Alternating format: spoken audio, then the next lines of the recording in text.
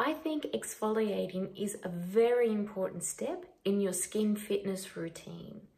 When we exfoliate, we remove the dead cells, which help to renew and refresh your skin. Now, with regular exfoliation, it helps to increase the cellular turnover on your skin, keeping your skin at that younger, youthful looking appearance.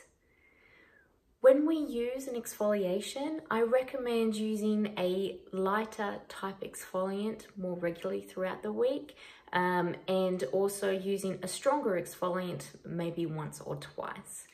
However, because all skins are very different, please consult your therapist on the type of exfoliation and how regularly to use it. So when I apply my exfoliant, I like to have damp or wet hands, and then with the product mixed between your fingers, pat over the skin. And then when I exfoliate, I'm going to use circular movements. You can also keep into certain areas where you find that you feel like you need more exfoliation. So for example, my chin can get a bit congested, so I like to spend more time on my chin.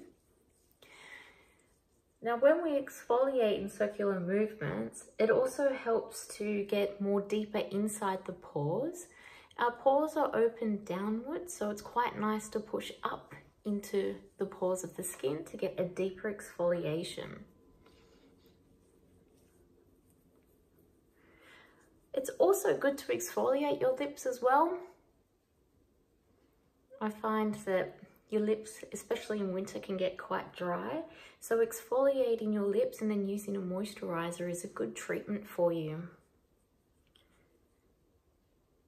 Be very gentle when you're going around the eye area. I usually go no closer than around my eye bone.